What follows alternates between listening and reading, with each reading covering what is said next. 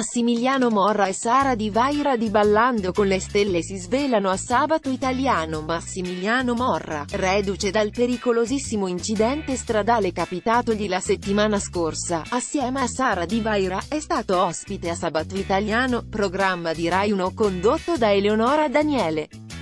L'attore, che assieme alla ballerina forma una coppia affiatata ballando con le stelle, ha raccontato il brutto incidente stradale che lo ha coinvolto pochi giorni fa.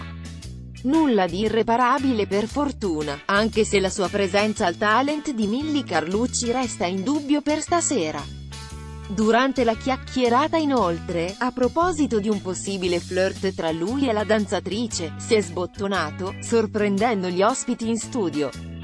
Andiamo a scoprire tutto. Morra racconta l'incidente, la polizia pensava fossi morto, ho avuto un bello spavento, racconta Morra. Per fortuna non ho riportato fratture, né lesioni interne, solamente piccole emorragie intracraniche dovute al trauma cranico ed ematomi sparsi per il corpo. L'attore spiega poi che l'incidente è avvenuto sabato, dopo aver cenato, finita la puntata di Ballando con le stelle, mentre tornavo a Zagarol sul raccordo anulare una macchina che era sull'altra corsia mi si è piazzata davanti e per scansarla ho dovuto sterzare. Da lì l'auto ha fatto una serie di capriole. Nel frattempo Daniele mostra le foto dell'auto distrutta. Massimiliano prosegue, per fortuna ho perso i sensi e non ricordo nulla. Sono stato svegliato dalla polizia stradale che era convinta che fossi morto. Per me è stato un miracolo. Morra di Vaira, è amore? Le risposte sorprendono un brutto incidente che poteva finire molto peggio. Nonostante il miracolo, come lo stesso Morra ha definito la sua quasi totale incolumità, rimane in dubbio la partecipazione al talent di stasera. In effetti non è sicuro che io ci sia. Il medico gli farà un'ultima visita prima della puntata e gli dirà se potrà ballare.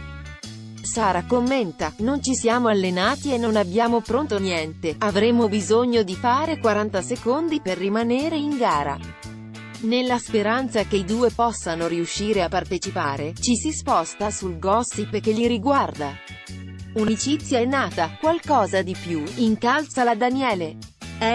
No, silenzio e risatina di Vaira, cioè nel senso è nata un'amicizia perché ci siamo trovati bene, e in studio notano il no per niente convinto.